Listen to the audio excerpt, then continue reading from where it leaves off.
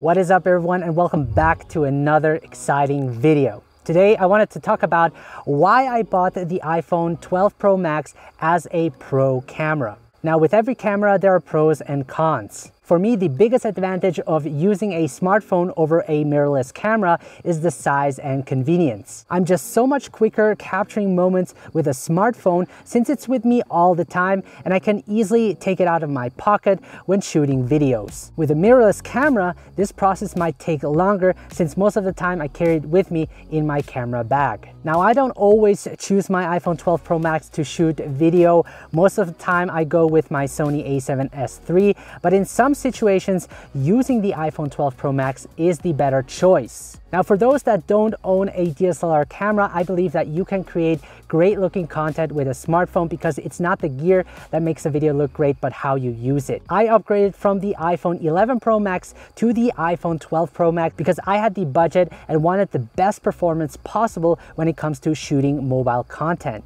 So let's dive into the reasons why I use the iPhone 12 Pro Max as a pro camera. First is the brightness and size of the screen. The iPhone 12 Pro Max is pretty large in size. It has a large screen that allows me to better view what I'm shooting. This helps for setting the composition and helps me make sure that the subject isn't cut out of the frame. The screen is also much brighter, which helps improve the visibility when shooting during daytime. Next is weight and design. The iPhone 12 Pro Max has more of an edge design compared to the iPhone 11 Pro Max, which makes it great for holding the camera. It is also heavier, which helps create more stable shots, making your footage look smoother. I like using the DJI OM4 for better results, but you could get away just going handheld since the image stabilization is great on this camera. Now, speaking of it, the iPhone 12 Pro Max uses sensor shift stabilization on the wide lens. And what it does is it stabilizes the camera's sensor instead of the lens for better image stabilization. Before, sensor shift stabilization was only seen in DSLR cameras, but now you also have it on the wide lens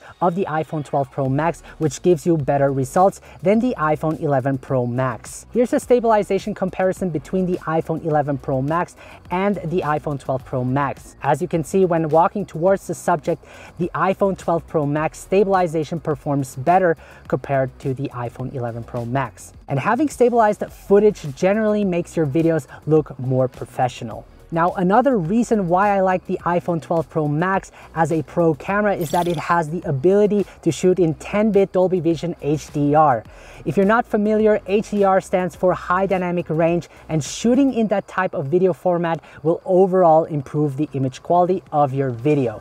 The video will show more details in the shadows and highlights, which means better contrast, and also the colors are more accurate. This makes it great for shooting professional videos, but also works well as a backup camera if other cameras would somehow fail. Next is the versatility of the cameras. The iPhone 12 Pro Max has 3 built-in lenses, which makes it great for getting dynamic shots. Some smartphones have just one lens, but with the iPhone 12 Pro Max, you don't necessarily need add-on lenses since you can choose between ultra-wide, wide, and telephoto lens. Also, the wide-angle lens has a low aperture of 1.6, which allows for a shallower depth of field, and for me, the more background blurriness there is, the better.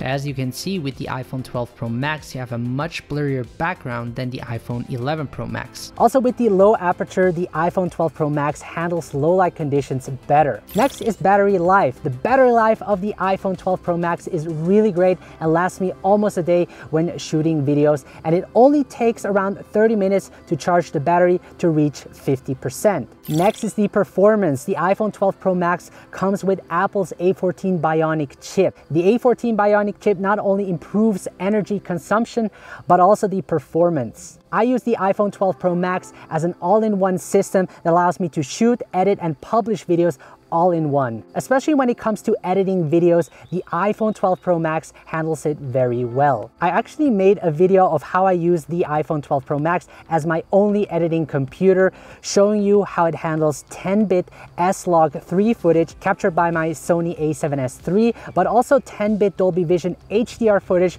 that was shot on the iPhone 12 Pro Max. Now, I was amazed on how smooth the editing went and how fast it exported the video. Probably not as fast as the iMac Pro, Pro, but still pretty impressive. Now, if you're someone that uses an iPhone for everything, then the iPhone 12 Pro Max will provide you with the best performance. Next is the Apple ecosystem. The iPhone 12 Pro Max is already a great device, but if you additionally have other Apple products and put them together, you got yourself a delicious burrito.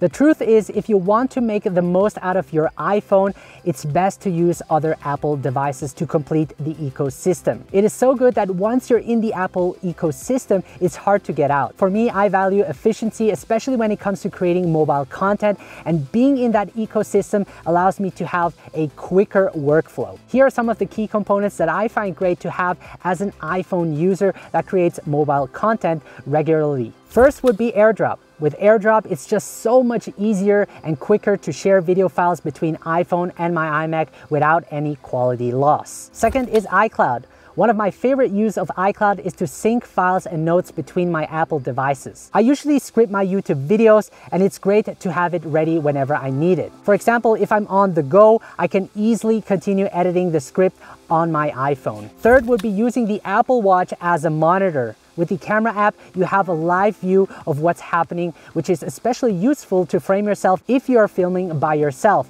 And you can easily trigger the record button from a distance, not having to press it on the iPhone. Fourth would be LumaFusion. LumaFusion is an advanced mobile editing software made for Apple devices. I use LumaFusion to edit my videos on the go, but once I get home, I export the project as an XML file and continue the edit in Final Cut Pro, which is my main editing software. Because for more complex projects, I prefer editing on an iMac that has a larger screen, using Final Cut Pro that has more advanced features. But I still love the option that I can use both editing applications to be more efficient in my workflow. As you can see, a lot of features can be integrated when being in the ecosystem and can make your life much easier. So this is why I use the iPhone 12 Pro Max as a pro camera. Let me know in the comment section below what you think about the iPhone 12 Pro Max. If you enjoyed this video, make sure to leave a thumbs up.